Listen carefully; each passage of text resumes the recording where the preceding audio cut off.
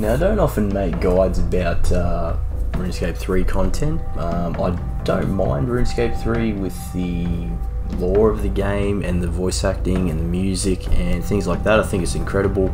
It's just not my game with the microtransactions of it, but I still can appreciate it. I still have all my old holiday things on there and memories, so it is awesome.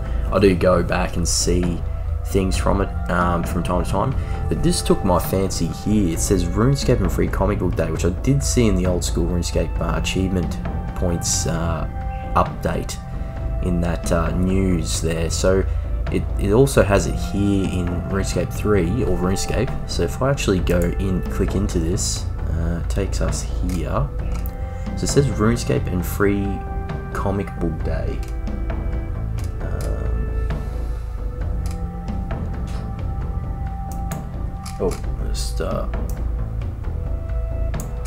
So, Free Comic Book Day, RuneScape Untold Tales of the God Wars. That is a sick cover. It sort of reminds me of the, sorry, I'm trying to think. It sort of reminds me of like the Warcraft comics. Also, interestingly enough, I have a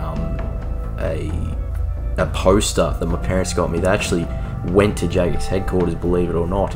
Australian family, my mum and dad were from Australia, all of us, our family, and they actually went to Cambridge in Science Park or whatever it's called there, Jagex HQ, and they let them in, got a tour, and then actually got some posters before the mod signing, and they bought all this merch back for me, so I was pretty stoked. But going down, if I look at this, so the history of Gillenall is long, and much has been lost to the ages or even wiped from the annals of time. But in a busy tavern within a bustling city, a mysterious hooded figure sits by the fire with a story on his lips. So it just goes in this mysterious hooded figure is about to go into a story in this tavern. That's how it starts. So it actually says here a bit more about it. Releasing later this year, the 4-part comic series RuneScape Untold Tales of the God Wars will delve into the Temple of Lost Ancients during the catastrophic and iconic God Wars, as 4 warring armies fight for control of the God Sword, a weapon capable of killing a deity. Trapped in the center of the conflict is the undead Marrow, who dreams of breaking free of his master's clutches. But escaping from the necromancer leads to a twisting, thrilling journey for Marrow when he finds allies and enemies across the front lines. Pardon me. So that's a bit about the God Sword, the hilts of the God Swords, which are Saradam's hilt, Zaramac's hilt, Armadill's hilt, and Bando's hilt. Personally, I do like Saradam's hilt. Yeah, probably my favourite, but you know, Armadill's hilt, when you look closely, is pretty cool, but they all have pretty cool design. So this is important news. So how do you get your hands on a copy again? So if you're a comic book fan like myself, I love graphic novels. I actually work at a library, so I do like, you know, I have a passion for stories, and these type of books are awesome. So I hope the graphic novels end up getting purchased by suppliers, to be honest. It says here, use the official Free Comic Book Day store locator to find a list of participating shops close to you. Simply input your postcode or zip code and hit enter, and the locator will generate a list of comic shops near you that are participating. So it says, note, FCBD generally only operates in English speaking countries, so unfortunately not everyone will be able to get their hands on this free issue.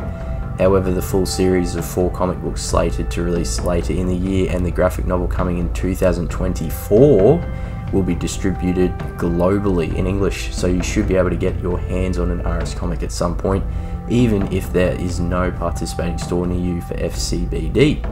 This is just the beginning. Stay tuned for more information on future RuneScape comic books and the graphic novel in the future. Okay, this is exciting news. I'm just gonna say why I think this is exciting news. I think that this is potentially a thing that will grow, you know, grow the game, but not just that, grow the fan base.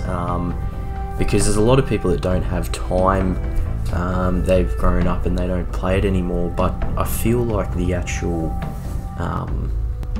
the lore of the game and things they remember, if they had the forms of entertainment and art that were like this, books that they could read to, you know, whether it's books reading, audio books, whether it's maybe a Netflix series, a bit like the Arcane League of Legends series. It's so popular.